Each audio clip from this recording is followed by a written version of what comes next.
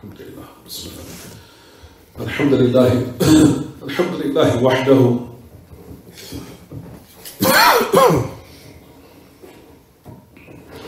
Alhamdulillah wahdahu. والصلاة والسلام على من لا نبي بعده وعلى آله وصحبه ومن تمسك بسنته إلى يوم الدين وسلم تسليما كثيرا أما بعد. As we continue, 6:51 p.m. Thursday, November 4th, 2021. Well, technically, it's the night later to Jum'ah, the night of Friday, in accordance with the Islamic calendar, of course, the 29th of Rabi' al-Awwal, the year 1443, the year 1404. ممكن ليلة الثلاثين. أو يعني. It's either the 29th or the 30th. It's either the 39th or the 30th or the 29th, depending on the sight of the moon. But the year 1443 after the migration of our Prophet alayhi salatu wasalam. As we turn in the explanation, the Shaykh of the Fataawa al-Hamawiyyah al-Kubra of the great Imam Abu al-Abbas Taqiyuddin Ahmad ibn Abdul Halim ibn Abdul Salam ibn Taymiyyah rahimahullah al-Harrani al-Dimashqi, the one who died 728 after the migration of our Prophet alayhi salatu wasalam. This tremendous treatise entitled Al-Hamawiyyah or Fataawa al-Hamawiyyah al-Kubra, where he continues to say, as we stopped last class,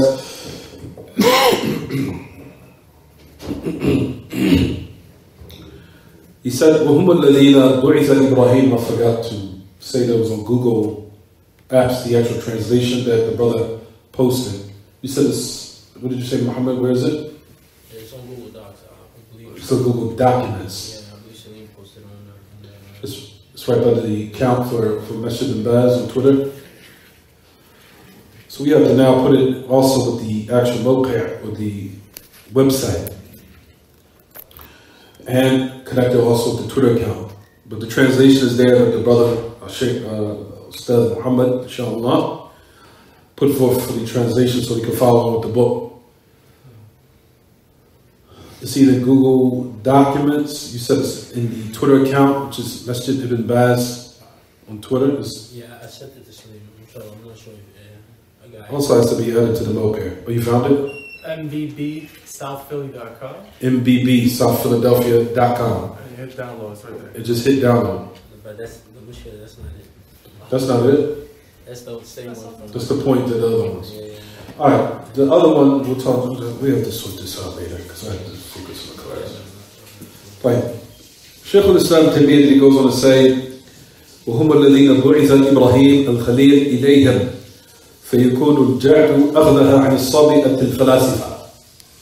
وكذلك أبو النصر الفارابي دخل حران وأخذ عن فلاسفة الصابئين تمام فلسفته، وأخذها جهم أيضا فيما ذكره الإمام أحمد وغيره لما ناظر السمنية بعض فلاسفة الهند وهم الذين يجحدون من العلوم ما سوى الحسيات. طيب, we were discussing how Ja'd ibn Dirham was affected, how he became affected until he adopted the ideologies of philosophy. How did he acquire it? Because we said originally he's the one that started the Jahmiyyah. The Jahmiyyah was started by Ja'd ibn Dirham, who was the founder, but Jahm ibn Safwan is the one that made it famous. That's why it was ascribed to Jahm ibn Safwan, due to the fact that he made it famous. Because your father, Shaykh al-Islam, if you look in the book, it says, فَأَظْهَرَهَا Jahm. As we just read this last class, he said Jahm made it famous, he made it apparent. But he's not the founder, because Jahm had taken his knowledge from who, everyone? From Ja'd ibn Dirham. Ja'd ibn Dirham had taken his knowledge from who, as we discussed? Aban ibn Sam'an. Aban ibn Sam'an had taken his knowledge from who? Talut ibn Ukht. Labid ibn al-A'sam, and Talut ibn Ukht took his knowledge from who? Labid ibn al-A'sam, who's the Sahir, who was the magician or the sorcerer that did magic upon the Messenger of Allah alayhi salatu wasalam.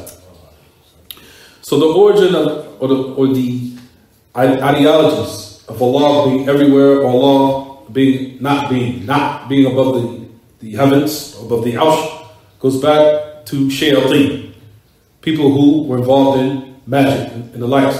So that's where we found the origins of these people. Returns back to this, which is tremendous. But if you look in the book, everyone, it says that he had taken knowledge from as-Sabi'at al-Thalasifa. As each Shaykh al-Islam mentions. He had taken his knowledge from the Sabi'ah, the philosophical sapiens. As it says clear, I just read it. It says, وَهُمَ الَّذِينَ بُعِثَ إِبْرَاهِيمَ الْخَلِيلِ إِلَيْهِمْ. He is the one that Ibrahim, the Khalil of Allah, was sent to them. Who's he speaking about? We just covered this. We said this last class. Ahsan. Namrud or Nimrod. And Namrud is who? He is Malik, as they say, he was the king of who? The Sabians. The Sabians. He was the king of the what? Sabians. Even though Shaykh al-Islam said last class, what everyone? That even though he is, as they give him the title Namrud, we said that Namrud here is it a name, or is it Isma Alam, or is it Isma Jins? He says Isma Jins, if you look in the book. He says it's a title for all of them because the kings of the Sabians were more than Namrud. It was more than Nimrod. It was more, as we discussed last class. But anyway, just to keep us on the point when we discussed today, that Ibrahim al-Khalil was sent to the Sabians, who from their kings was, who everyone? Nimrod. It was Nimrod. Excuse me everyone, I wanted to mention something. I wanted to mention a point before I move on. There's something I wanted to mention.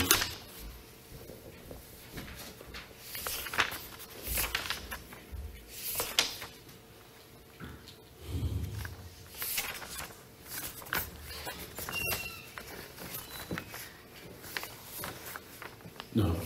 But what I wanted to mention, for example, the kings of during those times, just to mention quickly what we had taken last class.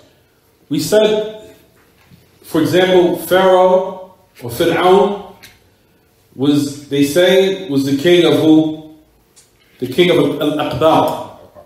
Al-Aqbat, or the Qibti, or the Aqbat, from the Kuffar. But Pharaoh was not the only what? King. There was a lot of Fara'ina. There was a lot of them. However, his name is used as a what? A title for them.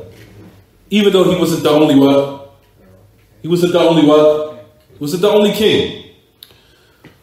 Similar to all those different groups. Kisra, Malik al-Furs, the king of who? Persia. Same thing. There were a lot of kings and a lot of rulers for them. But however, their names are put on these type of people for a title for them. Not for the mere fact that they were the only what? Or that they were the king and that was it. Is it clear? Right. Similar to that as the king of Yunnan, of Greece. As his name was Batalemus. Batalemus of Yunnan. He was the medical Yunnan. Yunnan is whatever I think they translate it as what? It's Greece, if I'm not mistaken. And Yunnan was translated as Greece. And the king of Rome was who? Who's the king of Rome? Caesar. Caesar. Caesar. Caesar was the king of who? Rome. Jade. These were all, even though they were names, and they were actually people, no doubt, but the titles are put on them, on the groups, the different groups, so they be non-Muslims from Rome, Greece, Persia, or Pharaoh being put on the people of Aqbal from Egypt, from the non-Muslims from Egypt. They were used, as we said last class, what? Titles. even though there were plenty, or there were more than one ruler for all of them. But the name that had taken as a title for them was that main individual, even though he was not the only one. Except there was a lot of them for each individual group, as we just said. So I wanted to move on to that. But here, Shaykh al-Islam, if you go back and read the book, he says Ibrahim was sent to who? Nimrod. Right? Nimrod, same thing. He takes the title of a lot of rulers, even though he was not the what? Only one. But he still takes the title. Right? He said, Ja'd ibn Dirham had taken his knowledge from the philosophical Sabians, who their king was who? Who originated from Nimrod.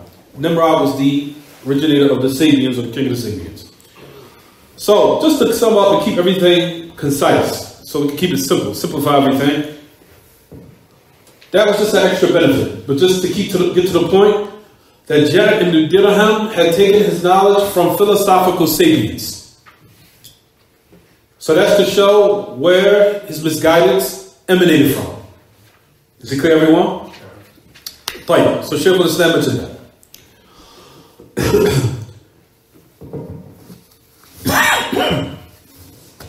Then he goes on to say, وَكَذَلِكَ أَبُو نَصْرَ الْفَارَابِي. He said also from those who was affected by logic and philosophy until he became misguided was Abu Nasr al-Farabi. If you look at your book, it says Abu Nasr al-Farabi, that he entered Harran. Similar to who? Similar to Ja'd ibn Dirham. Same thing. Listen to what he says. Shaykh al-Islam. أخذ عن فلاسفة الصابئين تمام فلسفته. That he had taken knowledge from the what? The philosophers of the Sabians. All of his philosophy. And Jahm ibn Safwan also what? Did similar to that. So, how many people had taken knowledge from the philosophers from the Sabians? Who? How many? Ja'd. Also, who? Abu Nasr al-Farabi. And who else? Who else? وَأَخْذَهَا Jahm al-Safwan. Awesome. Now look, this is what Shaykh al-Islam Taymiyyah said. فِيمَا ذَكَرَهُ الْإِمَامِ أَحْمَدِ. In what the great Imam Ahl Sunnah wal Jama'ah, Imam Ahmad and other than him mentioned that when he debated, meaning Jahm ibn Safwan, وَأَخْذَهُ الْجَهْمِ أَيْضًا فِيمَا ذَكَرَهُ الْإِمَامِ أَحْمَدِ وَغَيْرُهُ. He says when he debated with the Sumaniyah. I'm sorry everyone, I wanted to correct myself. The philosophers from Sumaniyah. The Sumaniyah, as we'll talk about, because I want to correct everyone online, pay attention to what I mentioned. Jahm ibn Safwan taking his knowledge from philosophers, but they weren't from the Sabians. They were from the who? The Sumaniyah. So correct that. The Sumaniyah is equivalent to who we understand in these days as the Buddhiyun, the people of Buddha. Because we know Buddha or Buddhism originated from India. So we'll talk about that in a minute. Yes, it did. We'll talk about that in a minute. The Sumaniyah, just to keep in mind, the Sumaniyah is equivalent to what we understand in these days as Buddhism. So we'll talk about that in a minute. Sumaniyah was ascribed to a city in India, in Hind, which was called Sumanat. If I'm not mistaken, it's still there, but it has another name, if I'm not mistaken. And Imam Ahmad said that Jahm ibn Safwan, listen to what he said that what made him fall into what he fell into. Listen, look clearly and study exactly what he's saying. He said he debated with them. Nadara as-Sumaniyah. He debated with the Sumaniyah. He says some of the philosophers of India, بعض فلاسفة الهند, some of the philosophers of India, he says, and they were the ones that denied from knowledge except what could be attained by the senses. They denied everything. That it had to be what? Accessible or attainable by the what? Al-hissiyat.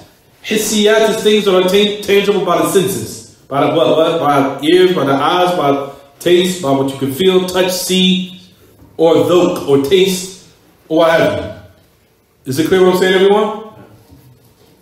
Later on, we'll talk about how they what? They are similar to the Buddhiyun, as we'll mention in a minute, inshallah. Abu Nasr al-Farabi, he had taken knowledge from the philosophers of the Sabians, similar to Jack, Ibn Dirham. Right, everyone?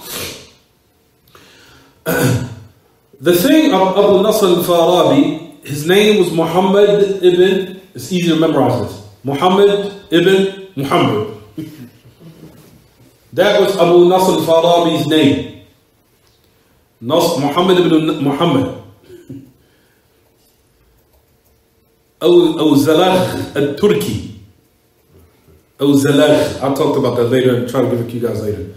Al-Turki.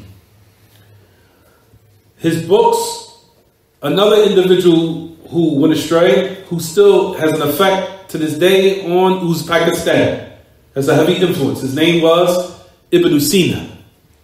Ibn Sina, who was another philosopher. Ibn Sina, still to this day, has a very heavy influence on certain countries. From those countries is Uzbekistan. To this very day, he has a heavy influence on the country. Ibn Sina. Ibn Sina had taken his knowledge from, or so-called benefited from who? From Abu Nasr al-Farabi. Is it clear what I'm saying, everyone? You studied from and taking his knowledge from the books of Abu Nasr al-Farabi.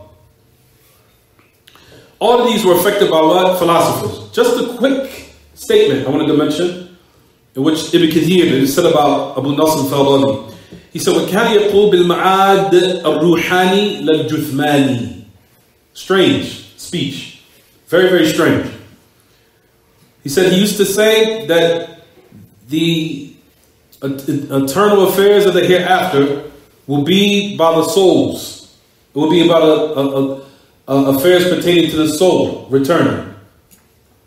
And that the so-called material world is pertaining or falling upon the soul, not upon the actual physical. It's extremely strange. So he's saying that it's al-ma'ad al-ruhani. That it will be the souls returning, not the actual bodies that are dead returning, meaning it's physical, or whatever. They said juthmani. Juthmani, or be in the shape of what is physical, whatever. He said a lot of strange things that are totally in regards, or excuse me, rather in contrast to what is tahaq. But at any rate, he has a lot of ways and statements and concepts that opposes the Muslims, which tells you the danger of philosophy and how effective it is. So, al-falasifa is from those times of old, in which you'll find that he became misguided as a result of it.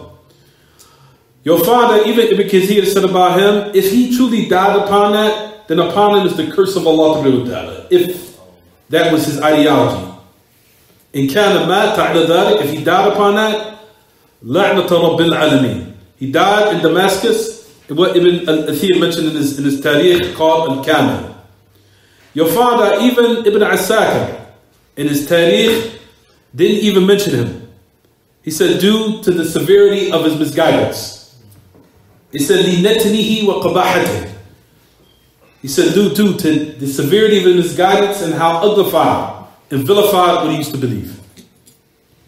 So anyway, just to sum it up, Ibn Sina, his books, who took his knowledge from who? Ibn Sina taking his knowledge from the books of who? Abu Nasr al-Farabi.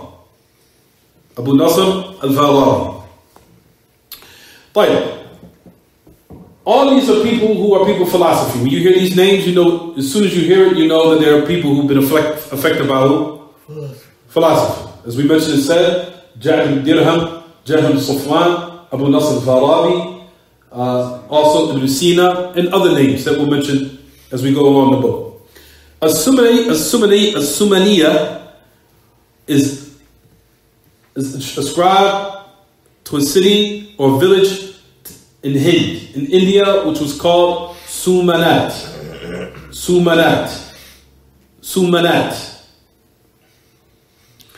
They were a sect that used to worship idols. There was sect that used to worship idols, and they used to say, and they used to believe what they call qidam al-alam, like ancient times, where there were dinosaurs or what have you. Qidam al-alam. They used to speak about that there will be, or there was ancient times in which we know emanated statements of misguidance from them, of man being evolved from monkeys, or evolved from apes, or there was an ancient time where there were dinosaurs to the end of it. What they call qidam al-alam. So this was the belief of these people in Hind, who are called the Sumaniyah. As we believe, as Ahl Sunnah do not believe in what that man evolved from monkeys and apes. We don't believe that. That was the belief, or excuse me, that was the concept of Charles Darwin. And as we know, Charles Darwin was a Mason. Charles Darwin was a Mason. But anyway, we're going to get sidetracked with that. In regards to those affairs of the Sumaniyah was to believe in what everyone, qidam al-alam. They also used to believe a whole lot of misguidance. Same thing. They would say that nothing is known except by what is tangible by the senses. So that's from their what? Evils. To the point where the majority of them used to deny that there will be a hereafter. There will be a ma'ad, and that people will be resurrected after death. They also used to believe, and listen to this part, what they call tanasukh al-arwah fi suwar al-mukhtalifa. That souls, that they are put inside of what? Different things. What they call what? Reincarnation. Tanasukh al-arwah. And then they will be revived in different what? Shapes. Who is that similar to, everyone?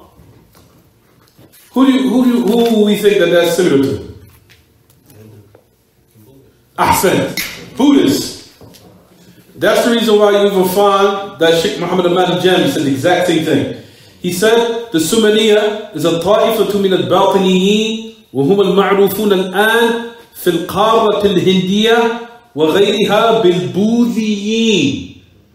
Bil-Buudhiyin. Al-Buudhiyun hum al-Sumaniyun ba'd al-falasifat al-Hind. He said the Sumaniyah are batini. Batini. What does batini mean? Esoteric. I think that's how they translate it. Esoteric. What is esoteric there? You can clarify that too. Hidden knowledge. People that believe that there's a hidden knowledge, and that outwardly there's a apparent meaning, but inward there's something else behind it. Or the affair of pertaining to the religion is only for the common folk, and then there's another side where it's only for those who are exclusive. Those are called baltini. Baltini. And there's other forms of baltini, there's others. But that's just to give some little bit of clarity. That's baltini, and they are known today in the what? Al-Qadat al-Hindiyah, which is in India, and other than them, from those who are now considered who? Buddhists. Buddhists. Buddhiyun. So the Buddhiyun are the Sumaniyun. Some of the philosophers of India. Study the original Buddhist, where it started from and emanated from. You'll find that it goes back to where? Where does it go back to? It goes back to India. Look at it. Do your research. Do it. You'll be surprised. History puts everything in perspective. Is it clear what I'm saying, everyone? Do your homework tonight. It will not take no more than less than 10 minutes. You will be able to find and trace back that a lot of Buddhism goes back to India. Is it clear what I'm saying, everyone? I remember I researched this probably maybe 5 years ago. And I was surprised because when I seen it, I said, Buddhism originated from India? No way. And I read this years ago. And Shaykh al-Islam just mentioned it right here. But, so it says that other than them, we're called the what? The Sumaniyun. It says, for them, they only acknowledge al-umur al-mahsusa, allati tuhis.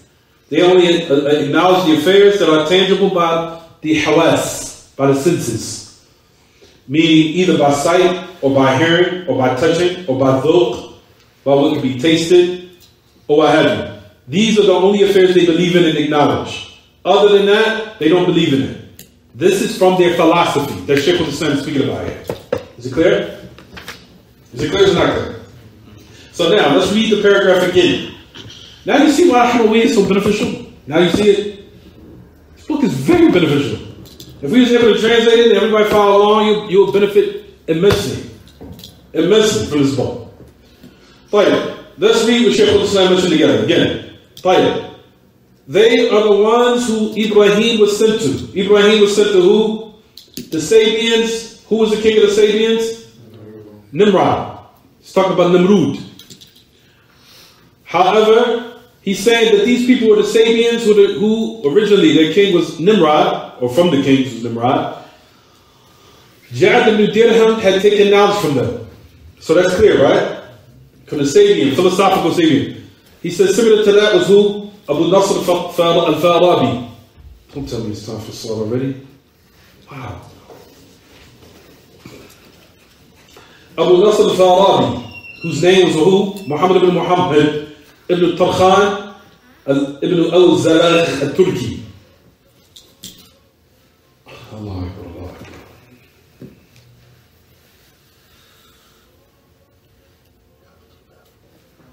Allah Akbar, Allah Akbar.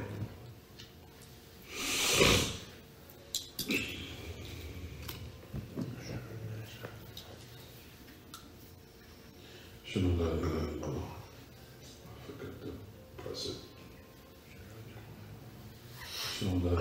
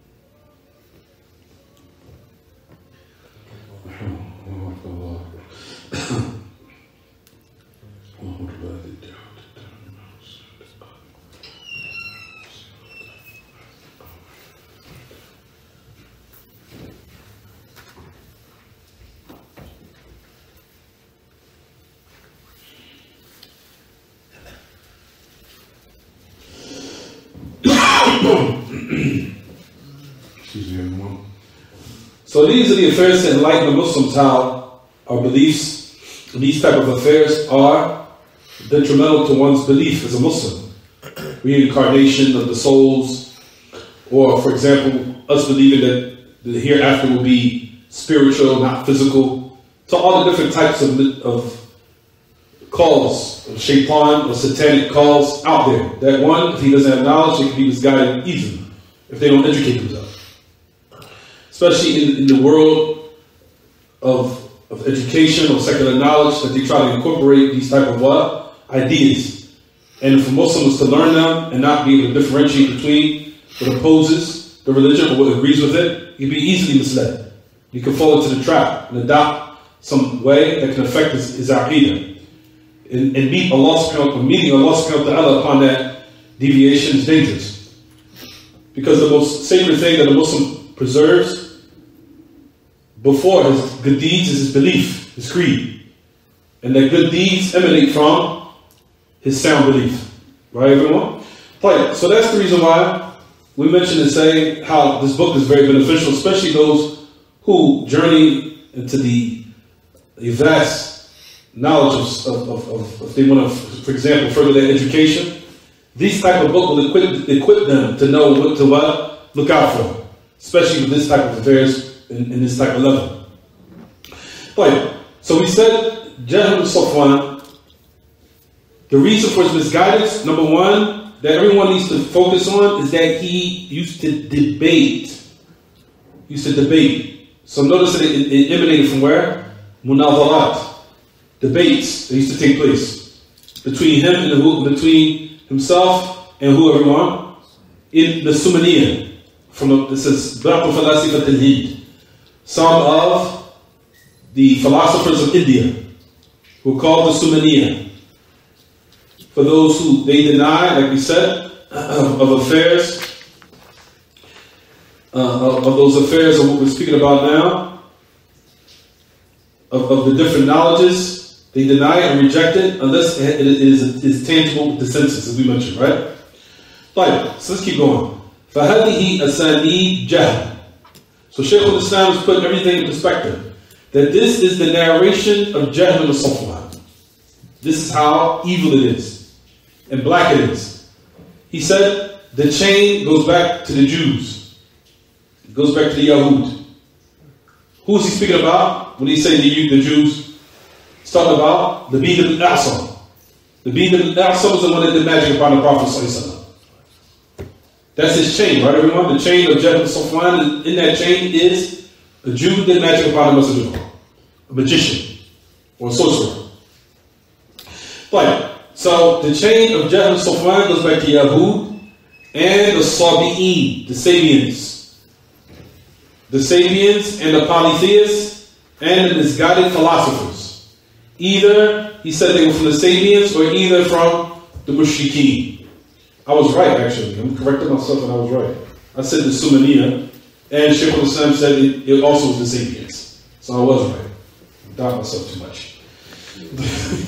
Right. So these are the affairs of what was correct. What Shaykh al-Islam mentioned. So he said this is his chain of Jahl al-Safwan. So to let you know, his misguidance emanated from number one is debating. Number two, he debated with people who are upon this guidance from the philosophers, who are deep in philosophy, and this is where, like we said, the start of the atrocities of the Ummah started in regards to the adoption of ilm al-kalam, the adoption of knowledge of rhetoric. Started from here, the atrocity started from here. From Jahl al-Dirham, from him taking his knowledge from philosophers, and Jahl al-Safwan similar to that. Is it clear, everyone? Is it clear? Is it clear? Is it not clear? Fine. So let's move on. So now Shaykh al-Islam goes on to say, he says, ثم لما عربت الكتب الرومية في حدود 100 زاد البلاء معه ما ألقى الشيطان في قلوب الطلاب ابتداء من جنس ما ألقاه في قلوب أشباههم. ولما كان في حدود 100 انتشرت هذه المقالة التي كان السلف يسمونها مقالة الجهمية بسبب بشر بن غياث المريسي أو المريسي وطبقته وكلام الأئمة مثل مالك. So now, Shaykh al-Islam is talking about how the origin of philosophy creeped within the Ummah and how these affairs started. So notice he's adding another affair. He's talking about the origins of Jahl al-Safwan, the origins of Jahl al-Dirham. Now he's speaking about how these atrocities were now adopted. Where did they come from? So this is looking at both. He says when the books of Rome were Arabized, meaning that they were translated into Arabic from their language into what? Arabic. He says, "Fi hudud al-mi'at." I'm sorry, Muhammad. I'm sorry. You was reading it. You wanted to read it from me. I'm sorry. I forgot that you translated it. I was reading the Arabic. I forgot to. Can you read it for me? I'm sorry. I lost track of thought. You translated it. You can't find it. You lost track of thought? No, you know how my phone's. Well, shut off. From when the books of Rome were Arabized, or they were translated into Arabic. Furthermore, when the books of the Romans were translated into the Arabic language during the end of the 2nd century, During the end of what, everyone? Which century? المئة الثانية. حدود المئة الثانية. I'm sorry. Follow. That added to the tribulation that the devil already cast into the hearts of the people of misguidance to begin with. These are the same. So notice Shaykh al-Islam said that all these ideas came from who? Shaitan. It came from the devil. It came from the unseen devil. He inspired these ideas. Everything was inspired by him. I talked about this last class about a month ago. What happened with Yahya al-Zimmi. As I talked about the other, right? Yahya al-Zimmi, who seen a shaitan, his name was Abu Murrah. His name was Abu Murrah. And he said that I left a Khalifa. He said, well, if I knew you was here, I would have came here. Can you imagine that somebody seen the shaitan or a jinn, they probably would have fainted, passed out from fear. This is how the Salaf were. The Salaf, top of Allah was so high to the point they see jinn, to the point where they said, what are you doing here? What do you want? Yahya Zimmi said, what do you want? What are you doing here? To the point where even the jinn said, if I knew you were here, I would have came here. He said, well, what are you doing here? What do you want? He said, I came from Maru, or the lands of, I think it's Maru. We'll talk about this in a minute, inshallah. Either Lay or Maru. He said, it came from there, and I have a Khalifa. Who's your Khalifa to misguide the people? Bishop Merisi. Right here in the book. He said, I left a Khalifa for the Muslims to be misguided by. To be misguided. And his name is Bishop Merisi. So to let you know that the shaitan was inspiring who? That individual. To misguide the people that Shaykh al-Islam is mentioning right here in these lines. Is it clear, everyone? Fine. So that's what we're going to mention right now. He said shaitan, when he casted in qulub ashbahihim, in the hearts of those who are similar, meaning who's inclined towards that same misguidance, whether it be from the affairs of philosophy, or the affairs of philosophy, in logic, in rhetoric, those matters, and those who have the same inclinations. That shaitan tried to cast in the heart of those people, regardless of what was their origin or what country and nationality he came from. I'm sorry, Muhammad. Tafadhal. But how all this had taken place where, everyone? At the end of where? At the end of the second century. The end of the second century. Does that mean at the end of 100 such and such Hijri or 200 such and such Hijri? What is that? Which one? Ahsant. At the end of the 100 of such and such century. When you say the third century, usually means what? The one that came before. Yes, it does. When you say century of the third century, that means in the 200s. Is it clear? Is it clear, everyone? Great. Keep reading. Furthermore, when the books of the Romans were translated in the Arabic language during the end of the second century, that added to the tribulation that the devil already cast in the hearts of the people of misguidance to begin with. These are the same doubts that were cast in the hearts of those whose hearts were similar to them. During the end of the second century, these statements began to spread and were termed by the Salaf as the statements of Jahl. They spread it by way of Bishr ibn Diyal and Marisi and his comrades. And the speech of the Imams of this religion, like the likes of Malik, Sufyan ibn Uyayna, Ibn Mubarak, Abi Yusuf, Ahmed. All of those are Ashab al-Imam al-Hanifa, or Ashab al-Imam al-Hanifa. From his Ashab is who? Abu Yusuf. And his name is who? Yaqub Ibrahim. Yaqub ibn Ibrahim. And also who, everyone? Abu Yusuf. And also we'll talk about Muhammad ibn Hasan al-Shaybani. It's also from Ashab Abi Hanifa. We'll talk about that in a minute. Muhammad ibn Hasan al-Shaybani.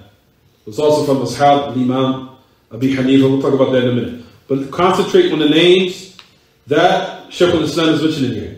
So he's saying these affairs of Jahl and Safwan, to creep to these people. So, Shaykh al-Islam is talking about one atrocity. The first atrocity was who? Ja'd ibn Dirham, and who? Jahl Safwan. Then towards the other century they're speaking about, there came other atrocities that built upon those. So just the mere fact of Ja'd ibn Dirham and Jahl Safwan, those in itself was tremendous, that affected the Ummah. Because it was the first adoption of the Muslims being affected in their creed as far as adoption of what? Ilm al-Kalam. Of adopting what? The knowledge of rhetoric, and philosophy, and its concepts. Is it clear, everyone? Even though they're not considered the first sects in Islam, they're not. But they were the first sects that were affected by Ilm al-Kalam. By Ilm al-Kalam, by the knowledge of rhetoric, meaning philosophy and the like. The first groups of deviant sects in our religion is who, everyone? It was the Rawafid and the Khawarij, or Shia and the Khawarij. Who came first? The Khawarij. The Khawarij came first.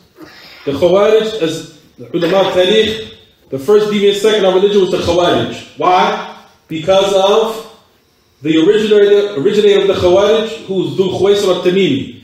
That he himself lived during the time of the Message of Allah, so he came to him and said, Ya Muhammad, i'dil fa innaka lam ta'dil. O Muhammad, be just, for verily you're not just in regards to the distribution of the monies in the war movie, what have you.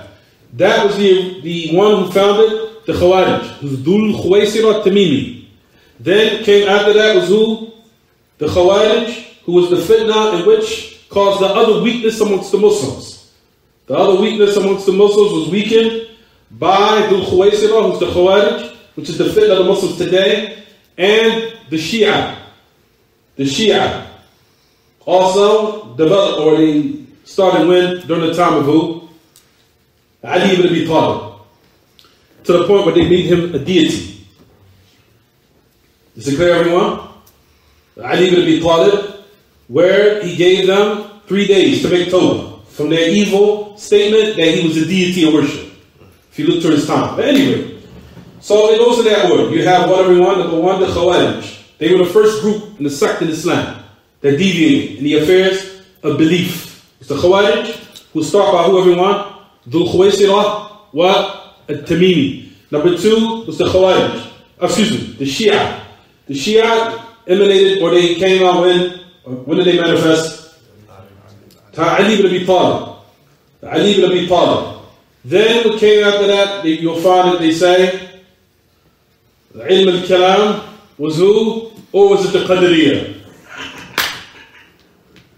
Was it the Qadariyah, then the Ilm al-Kalam, or was it Ilm al-Kalam, then the Qadariyah? We'll talk about that later. But anyway, as far as adoption of Ilm al-Kalam, of philosophy and rhetoric and the likes of those matters, they're the ones that started that atrocity. Jahm to the end of it. After that, the affair became worse. It became worse when it excelled to the level where it was adopted by this individual who's inspired by the devil, meaning the unseen shaitan, who was, his name is, as you see here written, who's his name, everyone? Bishr ibn Ghiyath al-Marisi, or al-Marisi, al-Baghdadi. He was from the Mawali, from the free slaves of Ali Zayd ibn Khattab, Khattab. Ibn Khattab. Bishr al-Marisi used to be from the Kibar al-Fuqaha. Used to be. Notice I said the word used to. Kibar al-Fuqaha. Kana min Kibar al-Fuqaha. He had taken knowledge from Al-Qadi Abi Yusuf, who was from who, everyone? I said Abu Yusuf is who? Min Ashab Abi Hanifa. So he did take from Ashab Abi Hanifa, from them was Abu Yusuf. He also had narrated upon the Imam, from them Hammad ibn Salama and Sufyan ibn Uyayna. However, look to where he deviated. نظر في الكلام فغلب عليه. He started reading books of rhetoric and not in philosophy. It overtaken him. فغلب عليه. When سلخ من الورع والتقوى. Then it says that he ripped off the affairs of wara' of water, of piety, and fear of Allah, until he was dragged inside of the pitfall of shaitan by calling to the Quran being created. He started calling to it, to the point where they say they used to make evil statements such as Subhan Rabbi al-Asfal. He used to say evil statements such, glory be to my Lord, the one who's below. That's how misguidance had penetrated his heart to reach this extent of blackness and evil. So what was narrated upon him used to say, Subhan Rabbi al-Asfal. Glory be to my Lord who's below. Nasallallahu salam. You'll find that this is what he used to call him. Until he was the Ayn of Jahmiyyah during his time. He was the people who adopted the ideologies of the Jahmiyyah during his time, and he was knowledgeable. Until the people of knowledge detested him, and a lot of the ulama declared him to be outside the fold of Islam. Even though he did not reach the time of Jahm al-Safwan, where he actually took direct knowledge from him. However, excuse me everyone, he died at the end of, as they say, Mi'atay wa Thamani Ashara. And he died at the time, it was about 218 after the Hijrah of the Messenger of Allah, that's when he died. They used to call him Bishop al-Shara. There was another person from Ahl Sunnah whose name was Bishop, but they used to call him Bishop al-Hafi. Bishop al-Hafi, I'll talk about him in a minute, inshallah, the great Imam. Bishop al-Hafi, they used to call him Bishop al-Khair. Bishop al-Hafi is who we know as Abu Nasr al-Marwazi, the great Imam. However, we'll talk about in the next class of some of the Shatahat al-Sufiya by some of those who will speak about of the Imam of the past. From them was called the Iyad. From them was also Bishop al-Hafi, known as Abu Nasr al-Marwazi. We'll talk about that next class, about the little bit of Sufiya they were affected by, but it wasn't to the point where they were considered people bid'ah, rather they were considered people the Sunnah, and we'll talk about that next class. However, no one can utilize the same excuse for those Imam similar to what people have fell into today, due to the fact that all the affairs of the Sunnah have been gathered, all the narrations are there in the books, so no one could go around and say we can take from the people bid'ah, due to the fact that these scholars of the past were affected a little bit by Sufiya. So there's no problem. We could go to individuals who have been affected and take knowledge from them. That we'll speak about next class, because that's all false. But in regards to them, we have to clarify what happened with the great Imam from them is Al-Qadr Iyad, and also who we're speaking about now. I'm sorry everyone, who's Bishop al-Hafi, whose name was Abu Nasr al-Marwazi. We'll speak about that later, inshallah. But anyway, just to read quickly what Shaykh al-Islam mentioned, and we'll stop. It said that the affairs of the Jahmiyyah were adopted in the time of Bishop al-Ghiyaf al-Marisi and his companions, or those who were with him. And that the A'imma spoke out, and from them was the great A'imma, from them was the Imam Malik, Ibn Anas ibn Malik, Ibn Amr ibn Amir al-Usbuhi, Imam Dal Hijrah. And who spoke out against him was Sufyan ibn Uyayna, and who spoke out against him was Abdullah ibn Mubarak, and from those who spoke out against him was Abu Yusuf al-Qadi, min Ashab al-Imam Abi Hanifa, also the Imam al-Shafi'i, also the Imam Ahmad, also the great Imam Ishaq ibn Rahawayh, also Fudayl ibn Iyad, with Bishr al-Hafi. Those Shaykh al-Islam said Bishr al-Hafi. Who's Bishr al-Hafi? We'll talk about that in a minute. That's Abu Nasr al-Marwazi. Bishr al-Hafi. We'll talk about that next class. Because a person will read this book, and if a person is really knowledgeable about these people, they'll say Fudayl ibn Iyad and Bishr al-Hafi and Ibn Sufiya with them. How do you answer that? You need to know that. We'll talk about that next class, inshallah. Talk about that next class. He said, other than them, from those who are what? Plentiful. Condemned Bishop al-Marisi and declared him and those who are upon his way misguided. Fine, we'll stop here, inshallah. Any questions about the lesson, anyone? You said something about the people of India. originated belief in dinosaurs or something like that. No, that was just called Qidam al-Alam. So what The ancient world, the time of the old times, or the old ancient times. So what do we say about the dinosaurs? I don't believe in them. We don't believe in them. Nah. At all. The ancient times. No. Because Adam came and there were Absolutely. not there. Cavemen. That meant that human beings evolved from apes and monkeys. All that's nonsense. So it originated from India. No, not specifically. That's just to say generally. I don't know what was exactly in which type did they believe that human beings were cavemen, or did they believe? I don't know the specifics. We just say generally they used to believe what they call Qidam al-Alam, the old ancient times of the world. The specifics I don't know. I don't know. I'm just saying let's just keep it like that. Because us as Muslims we don't believe in that. We don't believe that Muslims or human beings were cavemen. They used to beat up on women's heads and drag them. And that they evolved from monkeys and apes. We don't believe none of that nonsense. That was originated, like we said, from people with theories such as Charles Darwin. And like I said, Charles Darwin was a Mason. He was a Mason. Charles Darwin was a Mason. And he didn't even believe that nonsense himself. He didn't even believe that. Charles Darwin didn't even believe that nonsense. It was just a smokescreen to throw everyone off. And people who study those affairs in colleges, they think it's education, but it's absolute nonsense. It's just the so-called impressed people that, oh, I'm educated, or you don't know that originally human beings were monkeys, or they came from cavemen. They used to smack them upside the head and drag them from our cave, and it's all that other nonsense that we do not believe. Is it clear what I'm saying, everyone? We don't believe that. It's a waste of time. Like we said, the person who actually wrote that theory, he didn't even believe it himself. So why would you believe it?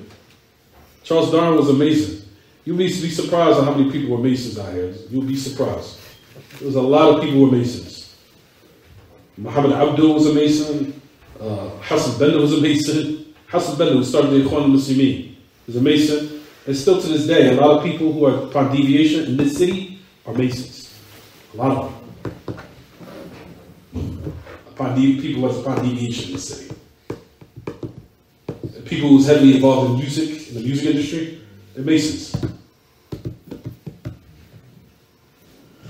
Anything else? Tafaddalu. Ibrahim alayhi salam, what nation was he from? Ibrahim? Yeah, because he was sent to the Sabians, but every prophet was sent to their own people. Was he? He wasn't Sabian, was he? You know, I can't speak on that. Allah knows best. He was from the Iraq region. Yeah. Iraq now. That region. Mm-hmm. Right. But I don't say he's a Sabian. No. But he came from that region. Dream. But say he's a Sabian, Allah, I don't know. Allahu A'lam, that day. Anything else, anyone? Follow. Just a quick synopsis. So we went pretty far in the book of Alhamdulillah. Just synopsis of why the book is so important. How does it tie into what we see today, as far as some deviation in this city and in general around the Muslim. How's the book tie in?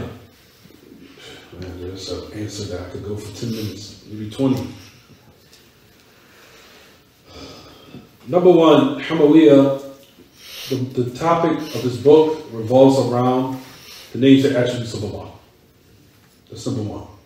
That's the origin of this book. The names and the attributes of Allah subhanahu wa ta'ala in the affairs that was called as-sifat al-khabariyah.